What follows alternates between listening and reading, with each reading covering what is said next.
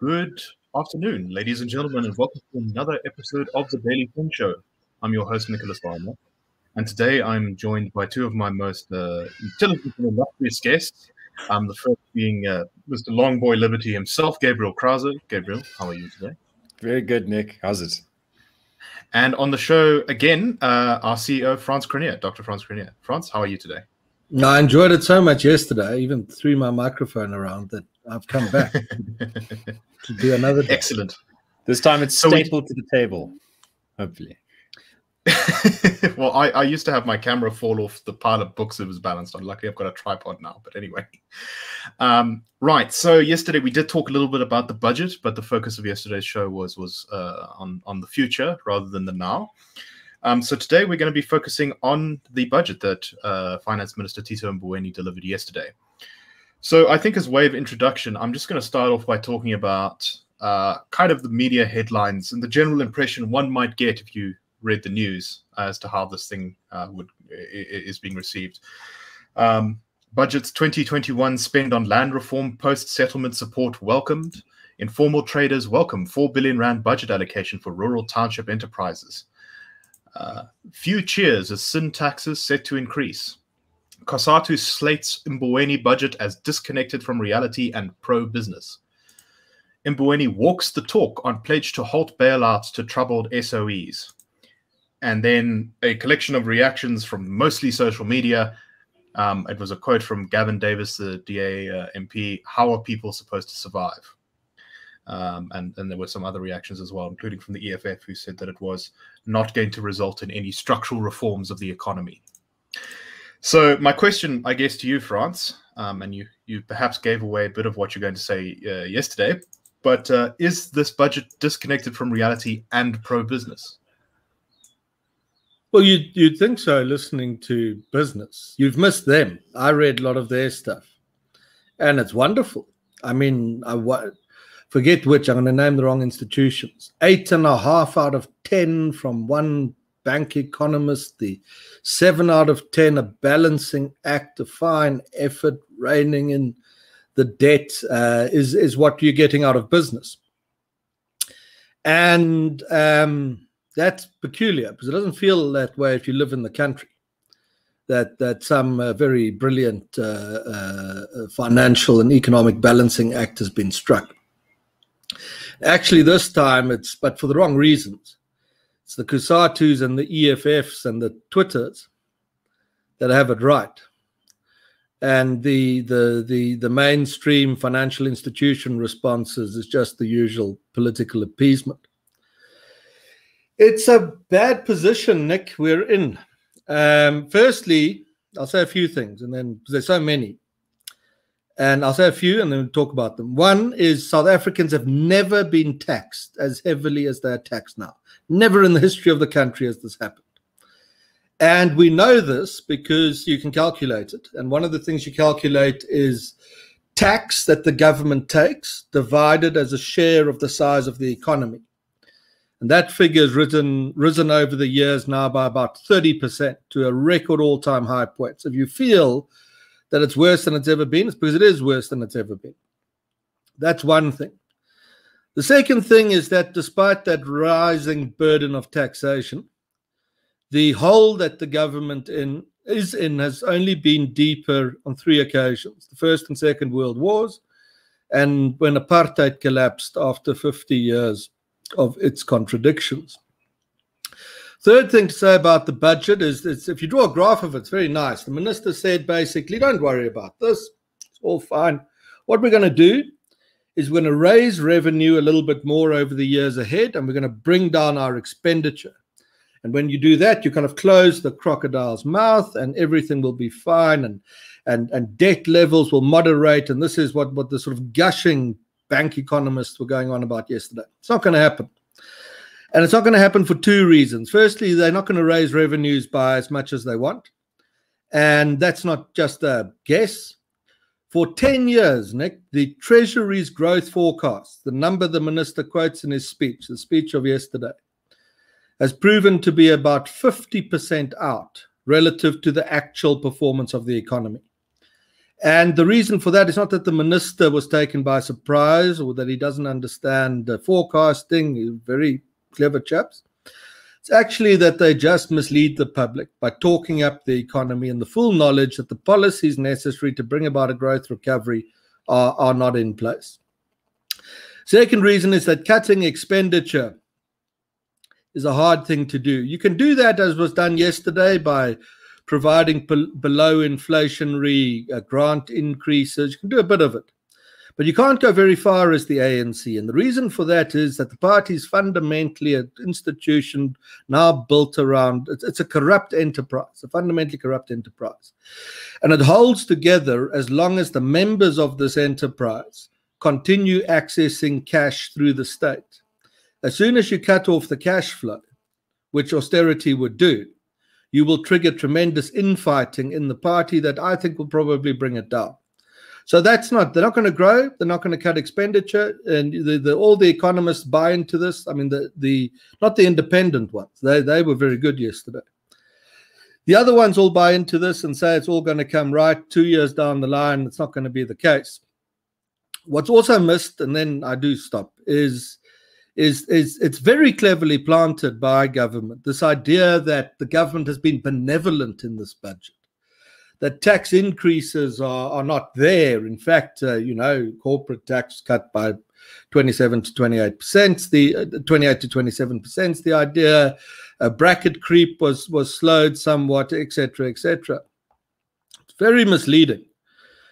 Because the tax to GDP take that I spoke about earlier has reached such a very high point, tax increases coming through the system now are happening outside of the confines of SARS. So a good example of that is Eskom, which increases its electricity fees by much a greater rate than the growth rate of the economy or even the inflation rate. And it does that because it needs to raise the revenue to keep going. And if it didn't do that, it would need more tax bailouts from taxpayers. So you're just being taxed that way around. The same is true with the petrol price. I can't remember what it is, 30, 40% of the petrol price is actually a tax. So when you calculate your tax burden, this is how you do it. And I did that earlier yesterday evening with some colleagues again this morning. Do this. Take your income tax that you pay on your income. Let's say maybe it's 30%. If you're in the top bracket, it's higher than that, much higher. Add what you pay in rates and levies and, things like that. Add all the secondary taxes that you pay. So in the petrol price and the like, and then add what you have to pay for your own security, healthcare, education, because the government doesn't provide proper services. Comfortably, you will find that most families in South Africa are paying more than 60% of what they earn in tax. And they're getting fed up, and with good reason. And there might be a light at the end of this tunnel that's not a train oncoming. And that is that the faster the government doubles down on its ridiculously harmful policies, the faster it is running out of the money that it needs to stay in power. So citizens in this equation, I don't think are as underpowered as they sometimes think they are. They're organized properly, they can turn the tables on the government, and they can do it through the deficit problem. That's it, Nick, from me. Thanks. So, Gabriel, I want to get your thoughts now, and let's start off. Is there anything that you think Frans missed in his analysis there? And also, I've heard it said that you are a connoisseur of vice. So, what are your thoughts on the syntax in particular? Yeah, no, I think Frans hit all the major points. I'm also a connoisseur of the Soviet Union and Russian history. I think it's worth remembering a brief anecdote about the Cambridge 4, where British intelligence was looking. They realized there was a mole. Someone was leaking information to the Soviet Union from the British secret services, and they looked for the mole, and they looked for the mole, and eventually they found out the mole was the person in charge of the Secret Service and his 3 deputies. Now, the feeling that one gets from hearing that anecdote is maybe a little bit like the feeling that I got from watching the response to the budget speech. And it's important to remember how the Soviets managed to make that happen. And the metaphor of the day was chicken feed. You feed them chicken feed, you feed them chicken feed, and in exchange, you get the really important information. So the Soviet Union would feed bits of useful, positive information for the British Secret Service to use. And that's how you lure them in. That's how you get them on side. And then you get the information going the other way, and you rip their eyeballs out. This feels a lot like the media's response, right? They get fed this chicken feed. They get fed these small little bits of good news. And instead of looking at them in the broader context that France has provided, the government revenue to GDP ratio, and even worse, the government expenditure to GDP ratio, because the difference, the budget deficit, is what you're going to be taxed even more on down the line. Instead of looking at that broader context, instead of looking at the broader context of promises that Mboweni makes that have already been made and not been delivered upon, you get this sort of cringing, cap in hand, oh, thank you, sir. You gave me 2 peanuts and a millicorn. That's very delicious. Much appreciated. So I think we do well to beware of what's going on. If I can add just a couple of numbers, if you look at if you look past the speech and you look at the actual budget document, which is always published at the same time on parliament.gov, you see the real numbers for the medium term that the Treasury is looking at. And the biggest cuts, there are no real cuts, but there are slows in expenditure down the ratio and the actual expenditure compared to what it was planned to be. The biggest single cut in that sense is to public education. 120 billion rand less than had previously been budgeted over the next 3 years. The second biggest cut is safety and security. 80 billion rand less than had been previously budgeted over the next 3 years. So if you look at the priorities of ordinary South Africans based on Institute statistical analysis, the last thing we want is education to be withered away. The last thing we want is for the police to be getting less money. Now, I don't think it's impossible to pull off cuts like that and at the same time grow the actual outreach of police and public schooling. You could do that. The voucher program that the Institute recommends could be cheaper and better than what we currently have. If you had more accountable police services, they could be cheaper and more effective than we really have. But the point that I'm trying to underline is, firstly, we're not seeing any of those real policy reforms. And secondly, where the money is being pulled back, it's totally out of joint with what South Africans' priorities are. We'd much rather, I think, see a withdrawal in expected expenditure on the kinds of patronage network pipelines that Frans was speaking about there. Yeah, that's exactly right, Gabriel. That stuff's left untouched. And here we've got to say a harsh thing, that this kind of free ride Tito Mboweni gets is not well-deserved at all. I had a journalist this morning, we're talking about this, hit me, well, you guys are a bit critical of him. What should he have done? And I said, well, a great many things. The firstly is that the checks that get signed, that fall into the hands of the corrupt politicians, he knows exactly who those people are, because they're his colleagues in the cabinet. They sit in his party. And still those checks go through and those patronage networks are financed. So number one, I said, put an end to the preferential procurement stuff, because it's prioritizing those payments, here's the truth, over the spending on education of children. That is what he signed off in that budget yesterday. That's what he did. And he's the good guy. It's not properly deserved at all, that kind of accolade. Social grants, which are paid to poor people and we think are important because they help them live a bit better. How could you say they must be taken away? Social grants were increased at a rate below inflation, and that's below CPI. But for poor people, that's much worse, because their inflation rate is actually much higher than CPI, because they spend their meager income on high inflationary items for transport and fuel and food and that sort of thing. So here's a government actually taking a decision. Tito Mboweni standing there, applauded by his party colleagues and by banks and economists. So we're actually going to make you poorer this time around, because our economy is growing too slowly to keep you where you were. And it's growing too slowly because of all our BE and expropriation policies. But those are actually the things that are important to us.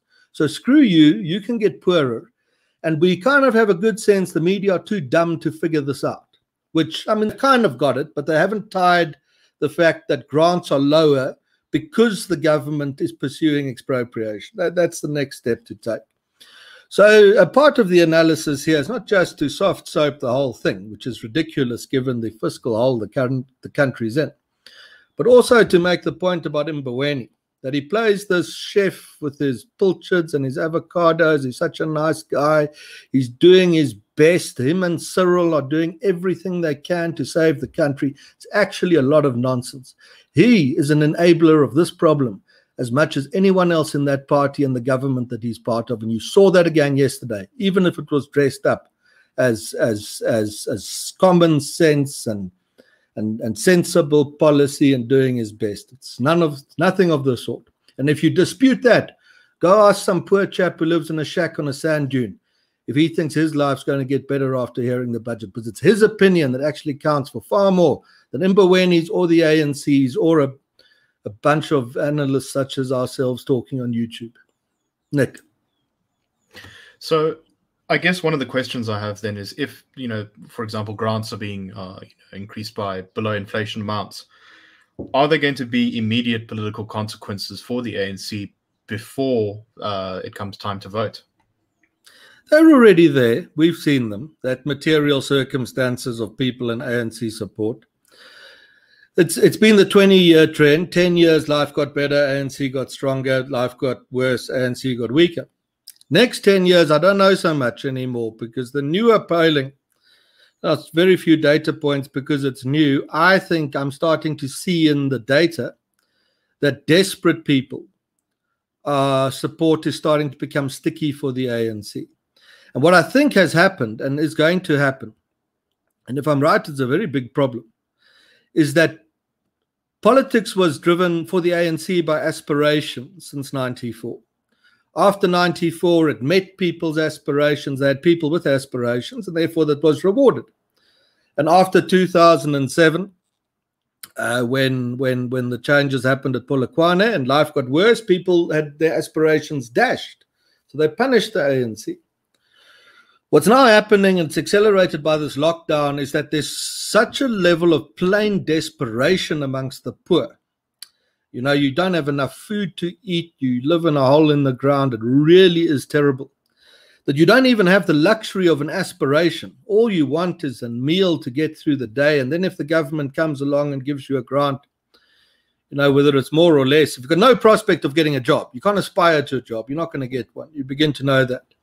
Then ANC support might start to become sticky amongst desperately poor people. And the party can use poverty and deepening poverty to entrench themselves in power for a bit longer, not very much longer, but a bit longer. Now, I don't know if this is what will happen, but the early little polls that I've seen of data of a few weeks old makes me think that this should be raised with people.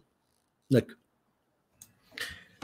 Gabriel, I guess another question that people may have is why is business just so, as Frans pointed out, a lot of the big financial institutions are very nice about Mboweni and everything. Why are they so captivated by the idea of Cyril and Tito, even as reality has revealed that this is not the reforms that were promised? I don't think any one answer is going to do it, but reflecting on a couple of conversations I've had with some of South Africa's richest CEOs, in private, some are prepared to admit through long teeth that this is actually a comfortable place to do business. There's so much red tape. There's so much regulation. There's so much pulling down new potential entrants to marketplaces and those that are already there to grow, that if you are an established big business, you can feel very comfortable. The pie shrinks, but the oaks at the front of the line getting their teeth knocked in, so to speak, are small and medium businesses, are upcoming types and people trying to get in from the outside. This is one fear is, if you make this a genuinely competitive marketplace, are you sitting on an establishment that's become so lethargic and complacent that you'll lose market share, even in an economy that's doing well? Now, that's a business-oriented perspective. You can look in the same way at a upper middle class perspective. I know guys who are successful consultants and successful import exporters, successful wheeler dealers, millionaires sending their kids to private schools, and they know that they've been in a lost decade, and they've been knowing this. They know that there's no growth. So the only way to make money is to hook your pipe into one of the flows and extract from that. But they've become so used to it that they worry. If you pull away the regulations, if you pull away BEE, black or white, the guys who figured out how to make that system work, and you turn the South African economy from this horizontal redistribution thing into an actual growth thing, are you going to be the one who gets left behind? In other words, there's a silly old line, but the prison that's the most dangerous is the one in your mind. It's actually true. I think a lot of people that are in the upper middle class, that are in big business, are prisoners of their own low expectations. They're prisoners of the very sort of background ideological structure that they've been operating in and succeeding in for several years. So that's one side of it. Another side of it is straight out fear. If you are the head of mining industry, a big mine or a big bank or a big health insurer, and you see in the policy bills coming down the pipeline, prospective mass redistribution of your wealth and of your commercial power, commercial interests away from you and into the government hands, you might be tempted to think that the best way to avoid harsh implementation or harsher language is to get under the arm of the bully and whisper nice things into his ear and say, don't you like me? If you are going to go after anyone, go after someone else. And that sort of seemed to make the most sense to me, especially when expropriation without compensation was being tabled, because the business sector that had done the poorest job of finding itself on the right side of government, at least from an ideological perspective, was big agriculture. And immediately once we saw expropriation without compensation tabled, you saw the main agricultural representatives of big business try and cozy up to government and say, oh, this is actually maybe not such a bad idea. Maybe we can make this work. Let's hold hands and we can go forward. And eventually that didn't sit well with their membership. And that's the missing link. The real missing link is heads of corporations, top procurement managers, top consultants. They will all turn against government and bet on the policies that will grow South Africa and criticize the policies that keep South Africa stagnating and shrinking if they feel pressure from underneath. And of that, we've seen much too little. The representatives of the ordinary person, the man on the street kind of journalist, pundit, buys into the government's line out of naivete, I think, as much as knavery. And the rest of us, I think, are just out of the habit of concentrated, focused, and galvanized criticism. And so we find our interests poorly represented in the public square, and yeah, the rest is the reality that we see in a fiscally bare cupboard, debt payments, just servicing our debt. We borrow more than 2 billion a day. Just servicing our debt is going to cost more than 1 billion a day. 5% of GDP. We were having a bit of a debate with Frans about what the real GDP to government expenditure ratio is. And I realized one of the lower figures that Mboweni was bandying about was excluding debt servicing costs. When your debt servicing cost is 5% of GDP, you hit a universe that hasn't happened many times before, but every time it has, it's ended in a very ugly way, both either for those in charge or for the public or for both. Very concerning indeed. It does feel like we are sort of well into the kind of death spiral there, which is not a nice place to be. But anyway, Frans, do you have anything to add to Gabriel's thoughts there? Because as we start to wrap up. Yeah, here's the thing. Maybe you do a whole show on it. Tax and black tax and South Africa. because that's been missed in this debate as well. When I was doing those calculations about how much you actually pay in tax, you get to this sort of 60% figure. One of the things that I'm still trying to get my head around is how do you factor black tax into that? Now, black tax is a phenomena of where you're in a very poor community. If you earn an income, many people around you don't, you kind of have this responsibility to carry the people around you. A lot of South Africa's first generation black middle class have this. It's a terrible pressure to be under, because if you sort of say no, you're kind of telling people, well, screw you, you go back to poverty, I'll live a comfortable middle class life. And if you're a nice person, you can't do that. It's of course not a phenomenon restricted to black people. A white community see the same thing. We also think, I was speaking to an economist, a mate this morning, that we are seeing this black tax phenomena start to creep into the white middle class as a consequence of the economic state of the country. And I think that needs to be factored into this, because every job that's lost in South Africa predominantly affects black people, because the unemployment figures are vast amongst black South Africans.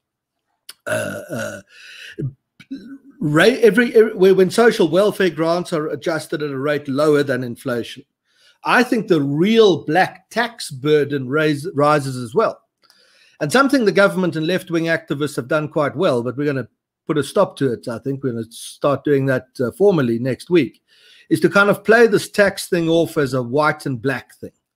That, you know, whites are, and Mboweni said before the budget that whites are racist. I mean, it's an amazing statement to have the confidence to make. These are your taxpayers whose money you're taking and doling out and claiming the credit for. And some of that money, lots of it. And I think under pressure, the government and activists on the left are going to respond to criticism of the budget by saying, oh, it's racist because you don't want more tax to be paid, or wealth taxes because you're protecting white capital. There's some complete moron wrote that in, I think, News 24 this morning or somewhere like that. It would have been a moron in News 24, but maybe not the one we're thinking of. The point is this, that black South Africans, you can make the case, not to the exception of whites, are particularly heavily punished by what the minister said yesterday.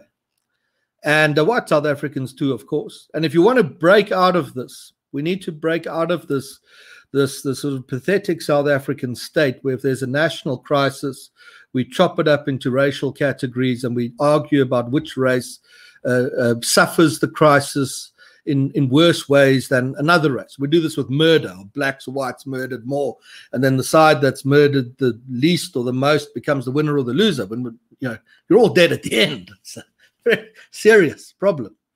And I actually think there's potential in this, and the general frustration in the public, the trade unions, the EFF's obviously got to read on it. Those are sharp political chaps. I mean, they know when there's a political gap. And I think it would be a very positive thing if the collective extent, to a lesser or greater extent, that black and white South Africans are both victims of what's really citizen abuse now. That's a term we're going to start using next week. Actually realize that squabbling with each other about who gets the most abused is pointless. We've got a collective interest here in setting this right. The South African government is extracting wealth out of the hard work of people, and the black, white, rich, poor. Remember, the poor pay tax, they pay VAT. And that's a big part of the overall tax take. We've got a collective interest here in actually coming together and saying, you know, we suffer this thing together. We need to stand up for it together. Because what's missing in all of this, why this kind of nonsense is pulled off, why Tito Mboweni gets away with it, why Ramaphosa gets away with it, before you even speak of Zuma and Ace Magashula that openly steal the tax that's paid, why they get away with it is that your taxpayers aren't politically organized. They're a disparate group. Business is never going to do it. They'll take their lead from what they think the ANC will approve. So they're not going to come to the rescue of the country or this. If you can organize taxpayers politically, black, white together, you'll put an end to this nonsense, this wastage and this corruption. And you said it's all terrible, Nick, and a hole, and it is bad. But, you know, I'm again not the You know, I've got a conservative reputation, which is useful when I say things like this. That this is not all bad, because when governments run out of money, they tend to also run out of power. And what's happening in this deficit is we're opening a window where if we play the cards correctly as a country and as the people and the citizens, which is in the end all that we who sit here are, we're just citizens on YouTube. If you play that correctly, I think you can create a window to turn the politics around and put an end to this abuse of people who work so hard in the country. Nick. Indeed. So now is as good a time as any to get together, everyone, and put a stake through the heart of the vampire state, because otherwise it's going to suck us dry. Gabriel, I don't know if you have anything to add in sort of 30 seconds or so. Yeah, just one thing. If you at any point in listening to this worried that we were being overly critical, I challenge you to go and watch on YouTube Tito Mboweni deliver the speech and watch when he promises that there will be a budget surplus by 2024. He himself cannot keep a straight face when he says it. He smiles and he laughs and he looks out of the corner of his eye for the very good reason that he knows he's in a circus and he's just the chief clown. Right. Very good advice. I'd also like to recommend the public submissions on the Without Compensation bill closes this Sunday, I believe. Please go to our website, rr.org.za, click the campaigns button at the top of the screen, and go to the Stop Expropriation, Protect Property Rights, sign our submission. We need to get those all in to try and slow down the process of expropriation without compensation. As we've talked about on the show, it will be devastating for the economy. And so everything we can do to slow it down, gum it up, or challenge it is a very good thing to do. All right. Thank you very much for listening to us. Thank you very much for watching us. We will be back next week for another edition of the Daily Friend Show. Thank you very much, everyone, and keep the flag of liberty flying.